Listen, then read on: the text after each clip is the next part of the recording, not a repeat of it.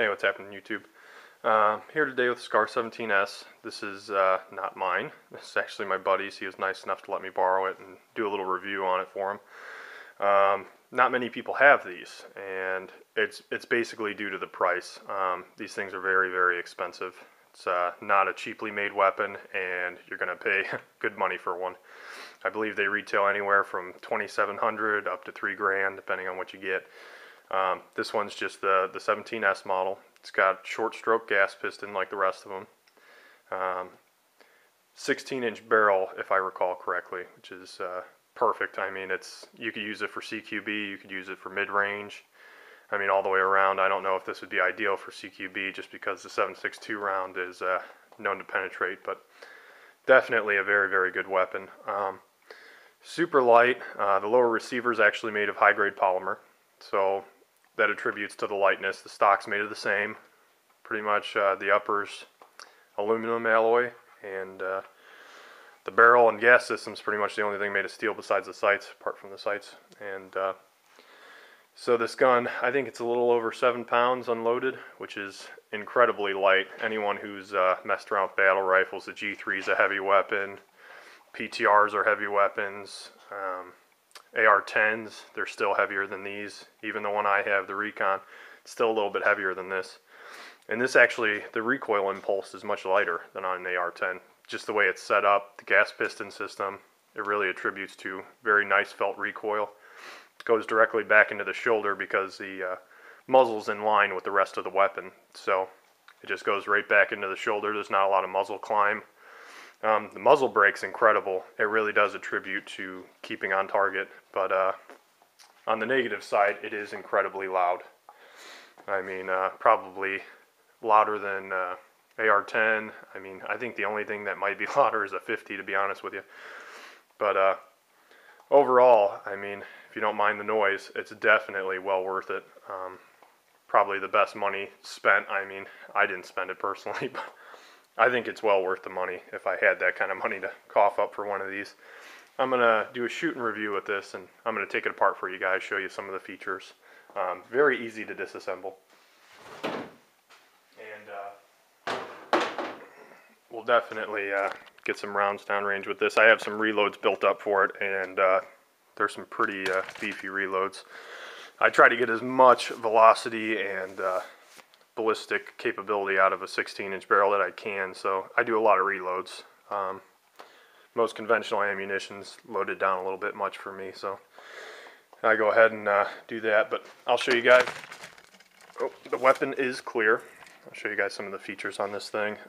He actually installed this angled foregrip on there, which I really like. It's very good, feels good in the hand, and this gun is light. I could hold it up with one hand. I can put the pistol grip, actually fold over the stock and shoot it with one hand, and you can actually do that.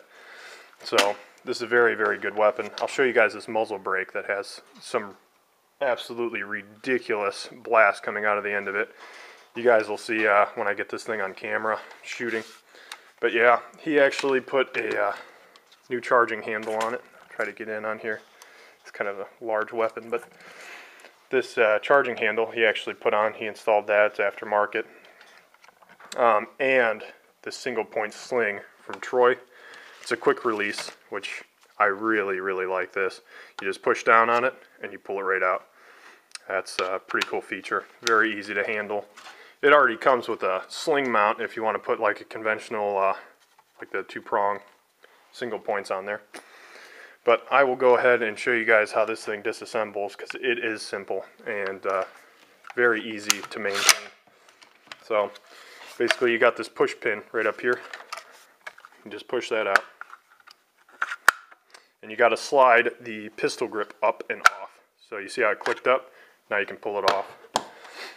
Alright, now that you got that off, your stock's able to come off. I just give that a little tap. It comes right off.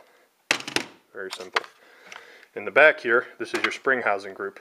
This comes out. I mean, it's easier if you push the charging handle. It'll come right out. There's your spring. And once you get it back to this point, you actually have to remove your charging handle pin there. That comes out. Take the rest of your assembly out here. Now once you have that out, you can actually disassemble this bolt further by hand. So if you actually want your bolt out, there's a little pin right here that holds in your firing pin group. And what I like to do is you can just take this little charging handle and you just push on it a little bit. Give it a little bit of force. And it pops right out, like so. And once you have that out, grab your firing pin, pull your firing pin out. And then your bolt carrying group, similar to the AR style, M16 style, and you just pull this pin out that actually holds your firing pin in. And then you got your bolt and extractor and access to everything else. The one thing that's really neat about this short stroke gas piston system is that you hardly get any carbon on here. This bolt face, I actually fired this yesterday, and I didn't clean it intentionally, just to show you guys that this stays clean. So this bolt's pristine, smooth, you have no carbon buildup, and it'll just keep on cycling. And that's all due to the gas system. It's a very smart design. One thing you got to make sure when you put this back in is the extractor has to be on the right hand side, just because that's the side that the rounds eject on. So you just put that in there. Got your bolt carrying group in here. Alright. I'm going to throw that firing pin back in, same way. The one thing you also have to make sure of is that this bolt carrier holder there, that the firing pin goes into it. So if this is sitting vertical, like right there, the firing pin won't go in. So you need to make sure you have that on there. And once you got that in, your pin slides back in, and you'll see where it goes because it's got a little step down there. And you just push it in, and you can manually just press this in and it'll stay in. And then just reassembly. And that's pretty much as far as you have to break this weapon down to be able to properly clean it. Not like it needs a lot of cleaning, or any cleaning at all for that matter, but that's how you do it if you want to do it. And then you got to line up this hole. Put that back in. There you go, charging handle's back in there. Now this part right here, it's actually grooved in one way so that you can only get it in a certain direction. So, let's see if I can show you guys this. There you go. It goes up and under there. It's in. Now back to the stock.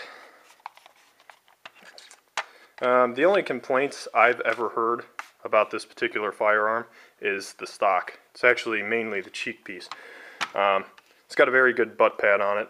It's not like this gun has a heavy recoil or anything, but a lot of people don't seem to like that cheek piece, especially if you have optics on it, a scope, anything like that.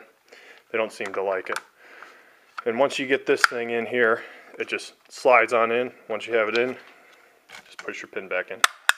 Done. We'll functions test it, make sure it's good. Okay, bolt stays to the rear good. Gonna put it on safe, attempt to fire, doesn't fire, and it fires. And the last thing, audible reset. Cock it, let go of the trigger. Heard the pop, reset. So that's all good to go.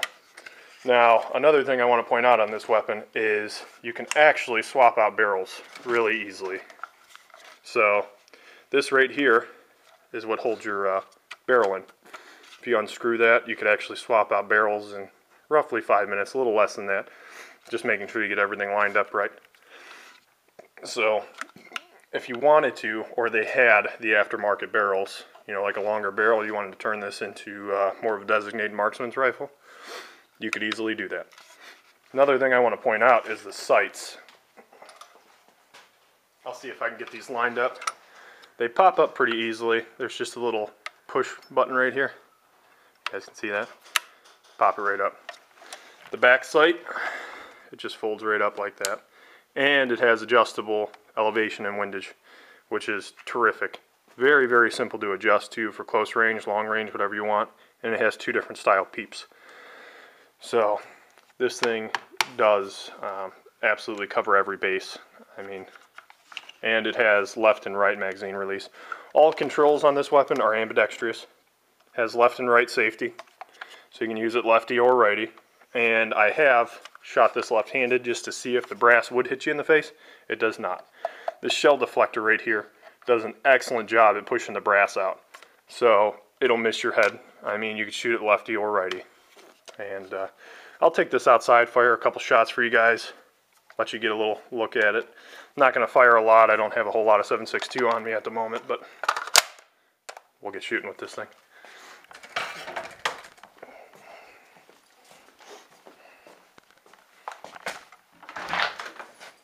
And not to mention, it's very cold.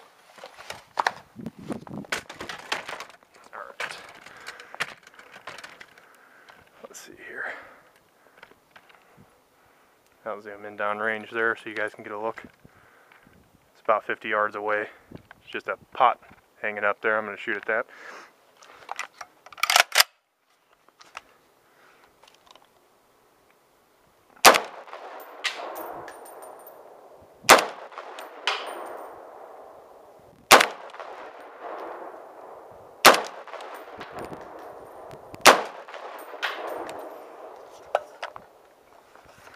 And that's all I got for you guys. Thanks for watching.